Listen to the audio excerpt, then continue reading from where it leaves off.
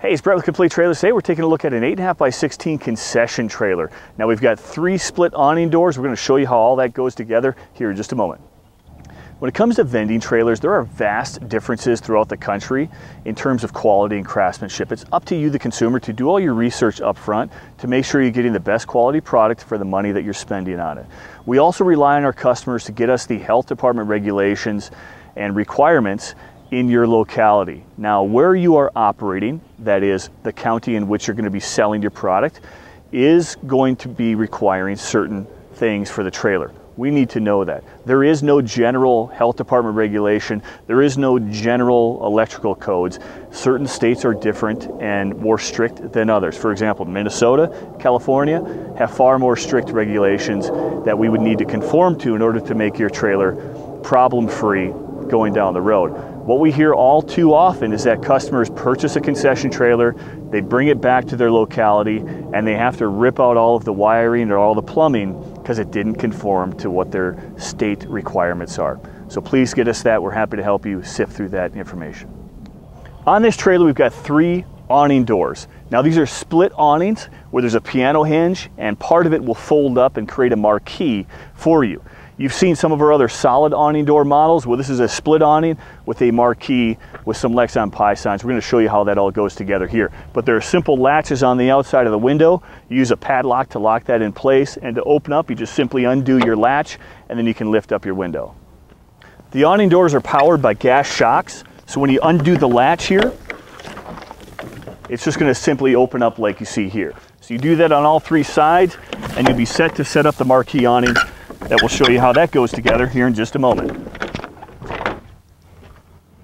The Lexan Pi connectors here that connect all of the awnings together offer a great opportunity to put some signage or some different graphics up here displaying your business. We're going to show you how those all go together.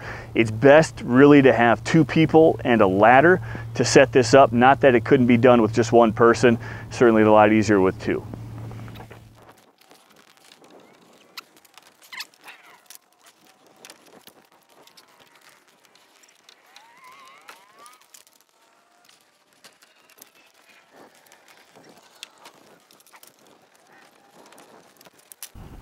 Here's what the trailer looks like when it's completely set up. We've got our 3 marquee awnings all ready to go. We've got our exterior countertops that are held into place by these prop rods underneath, and of course our glass and screen packages for our serving windows. There are different window configurations for those windows. Doesn't cost anything more. You just have to let us know. We can send those over to you for your review upon order, as well as different sizes of trailers. This is one of the best floor plans when it comes to vending, depending on the events that you go to. And this gives you a good 180 degree view of the trailer with serving windows on all 3 sides.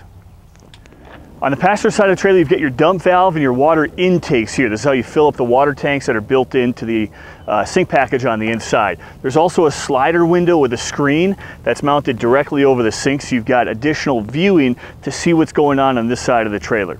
We've got our entrance door, which is a solid RV door with a window and a screen mounted right over the tongue.